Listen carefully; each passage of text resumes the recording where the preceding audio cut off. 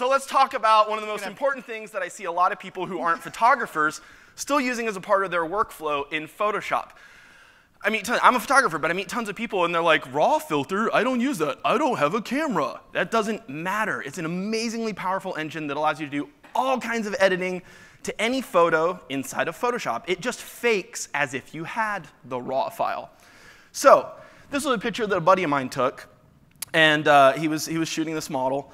And I'm just going to convert this layer to a smart object, because everyone has seen enough Adobe marketing about why we need smart objects. So duh, non-destructive editing.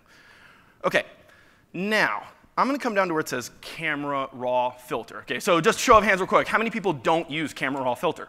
Don't use it. Yeah, most of the room. OK, good.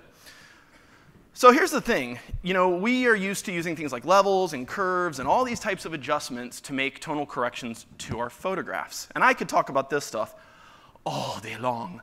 But there's a feature in here that is called the adjustment brush. It is a very cool feature. You'll notice that when I clicked on it, it immediately jumped over to this adjustment brush editor. Now, there's a lot of stuff I could do in here, but I'm going to scroll down. Oh, your trackpad's backwards, too. Why do you hate me? Why? What did I do to you? All right. So there's a feature in here that Adobe announced during Max, I think 2 versions ago, that was called Haze. Has anybody seen the video on that? It was really cool, but the idea, every demo about it was, there's fog on your landscape. And when you use Haze, the fog is gone, right? And it was like magical, and like landscape photographers in the room were like, oh my God, right? And they, just give it, my monies, right? Take it.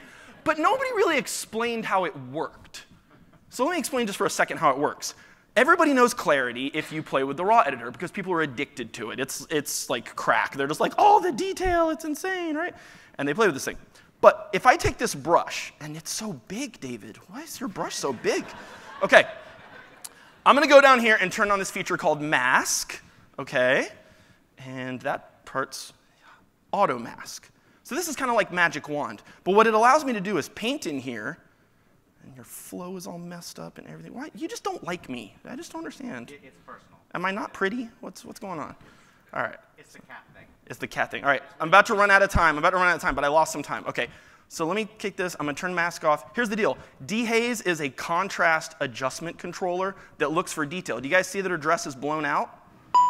If I go to Haze and slide it, screw you, timer. All right. Look, watch her dress come back. Right? Desaturate it. Boom. She has a dress. I open it up. All the details recovered from the blowout. It's a smart object, non-destructive editing. Boom.